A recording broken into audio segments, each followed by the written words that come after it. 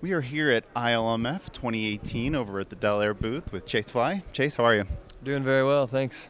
So you guys just had a pretty big release come out. Can you tell us a few details about it? Absolutely. We've just launched a new release of our LiDAR package. So we've got the Delair DT26X LiDAR. And it's a very enterprise-driven package. It's a larger aircraft that is fixed wing, capable of carrying a larger payload like LiDAR. What's really interesting or different about it, though, is we also put a camera in it. So we've got dual payload. We've got a camera for RGB photogrammetry data collection, as well as the LiDAR sensor from Regal.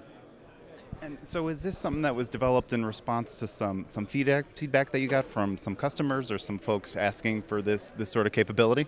Definitely. So we've done a lot of LiDAR projects over the past several years. We had the Regal Vux 1 and our DT26X before, and we've had a lot of need in project work on our services side where people wanted photogrammetry and LiDAR. They wanted true color point clouds, or maybe they even wanted multispectral or something to do more analysis than you can do just with plain LiDAR or plain photogrammetry.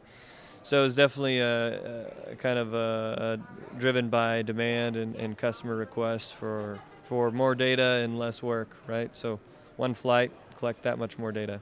Right. I mean, as opposed to either not getting that info or using a different tool to grab this. You can do this with this one tool now.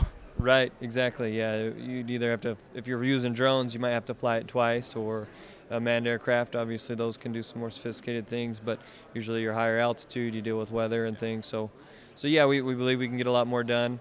And with the long range that we've got on that, our communications allow up to 30-kilometer range.